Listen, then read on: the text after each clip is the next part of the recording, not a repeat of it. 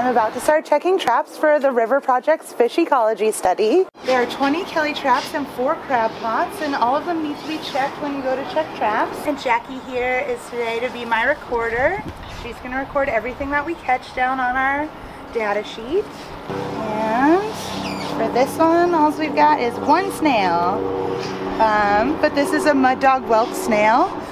They are our most common snail, and actually are really important for us to bring back to our tanks because they're good food for the other fish and they'll help keep our tanks clean. Oh, and we also got a mud crab.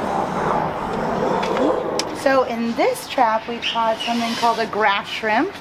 You can see they are perfectly see-through, and this is a defense mechanism, and we'll bring them back. They're good for our touch tank and also fish food. Oh my goodness! And a seahorse! Just gonna curl up and try to stay wet. I'll come unfurl for you a little bit. Oh! We've got another seahorse. 8.5 centimeters. But sometimes we also catch blackfish. Oh my goodness, or a toadfish, which is what we have right here. Oh, you're beautiful. Hi.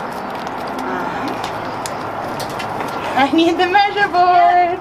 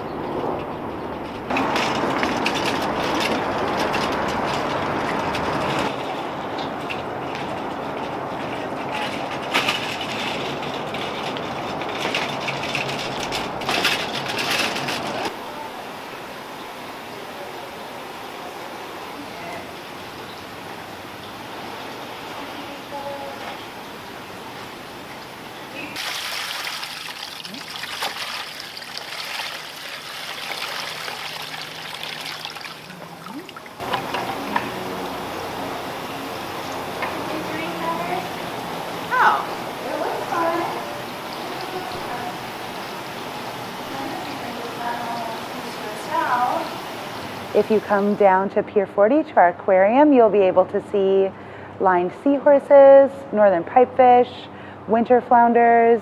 We have a few black sea bass right now, and a lot of other animals that inhabit the Hudson River estuary. We also have a touch tank for children with invertebrates from the Hudson River estuary that has a lot of snails and shrimp, and some of our smaller crab species. So anyone can come down and get a little lesson and learn all about all the different animals that we have.